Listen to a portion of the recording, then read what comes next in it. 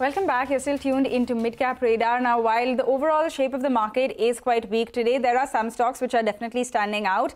And this is our segment, Midcap Spotlight. Hormaz, you're looking at Linde India, which is really holding up in this otherwise weak market. It's an outlier, isn't it? And when we last spoke about it, it's slightly off the highest point of the day, though. But it's an interesting note that has come out on Linde India. It's a prospect that is completely different from what it actually does. Okay. But look at the stock first up. You look at the last 12-month returns. The stock is up over 50%, and it's been a stellar outperformer since the lows of the COVID era. The COVID era low was around 400. It made a high of 6,000. So it's a 15-bagger to Linde India. And look at the valuations there.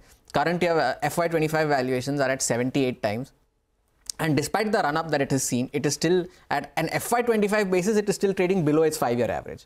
So, Linde India, there are 100x multiple for Linde India and the run-up that it has seen. So, it's on the expensive side, no doubt about it. But now, when it comes to shareholding patterns in Linde India, promoters hold 75%. It's been a constant thereof. Mutual funds, domestic mutual funds have around 6.7%, and they've been slowly paring their stake over the last 3 quarters, booking some profits there as well. The FPI stake is around 2%, no significant names there, but some prominent domestic names. Nippon Life India is one of them, and Kotak is the other name that has more than 1% shareholding. Now, Haitong came out with a note on Linde India on the 1st of March, and they are pegging this as a semiconductor opportunity.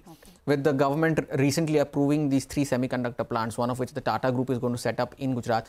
And Linde India already has a well-established relationship with the Tata Group. Now, Haitong has an Outperform rating as a 6,000 rupee price target. It is valuing it on an FY26 multiple of 62 times.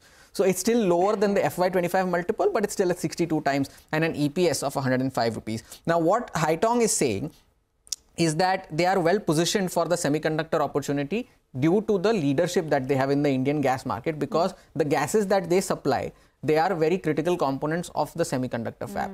So that is a good opportunity for Linde India. And they are also saying that they already have a well-established relationship with the Tata Group, which also positions them well to capture share in this market. Now, but what they are also saying is that any favorable outcome from this will only happen after FY26, which is why they are valuing the stock at an FY26 multiple, and they have kept their estimates unchanged. Now, they are expecting a revenue CAGR of 30%, a profit after tax CAGR of 34% over this period. And some key risks that they are highlighting is a slowdown in the capex cycle, increased competition, execution delays. So there are some risks as well. But Linde India holding out in a weak market, and a semiconductor opportunity coming up. Very, very interesting. The stock is currently at around 5,600, and they see the target price over 6,500. Truly, I mean, it's been a remarkable move for this one. But the other